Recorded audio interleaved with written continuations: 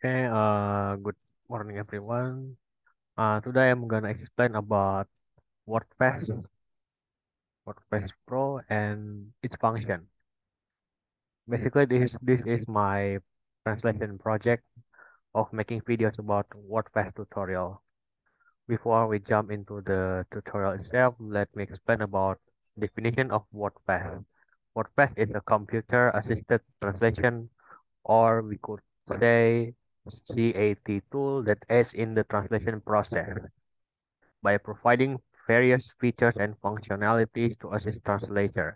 It is software program designed to enhance efficiency and productivity in translation tasks by automating repetitive tasks, managing translation memory, and ensuring consistent terminology usage. In this screen, we can see this is a WordFast application. So how do we use WordFast? First of all, we need to create a project. This is a menu of WordFast. To begin, we need to create a project to start our translation. So we could call the project as you wish, but I will call it as test. For example, this is our project. Then there is a first option here about source file. What is source file? Source file is a file that we wanted to translate into target language. Let me add the files. So here is the file of what we're gonna translate it.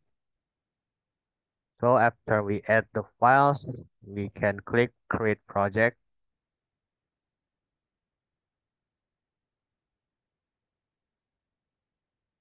So we need to wait to do it.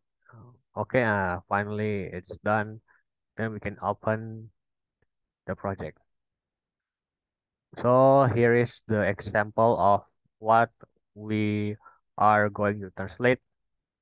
The source language is English and we will translate it into Indonesian. So here is the preview of the presentation. So why we use WordPress instead of copy paste? Because we wanted to save time. So after we open the project, the file, we need to go into translation memory. What is translation memory? Translation memories is a database that stores previously translated segment of text, such as sentence, paragraph, or phrases. So in here, we can see that I don't have any translation memories because this is my first time using WordPress to translate a project.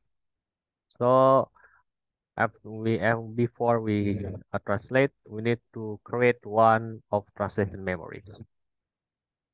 So we need to name it first, like the English, Indonesian. You can use any name as you want it.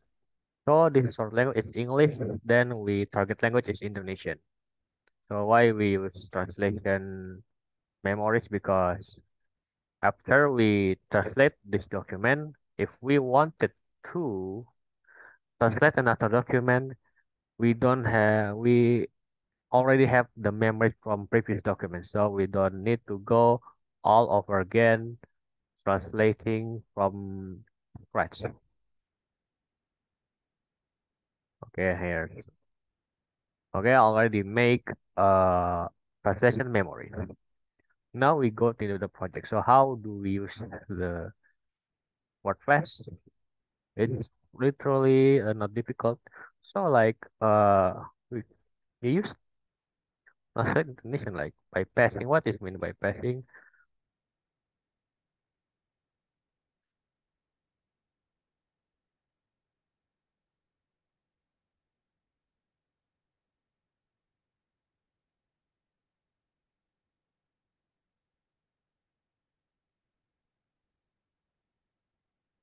Here.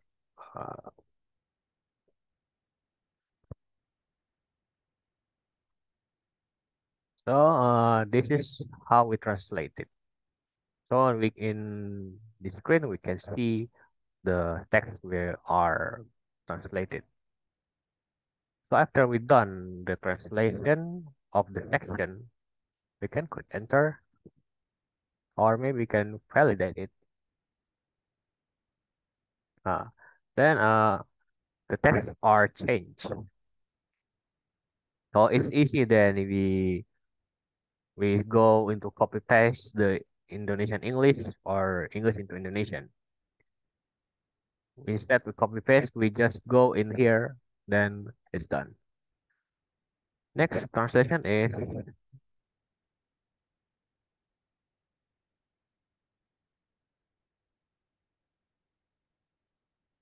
then we validate it again.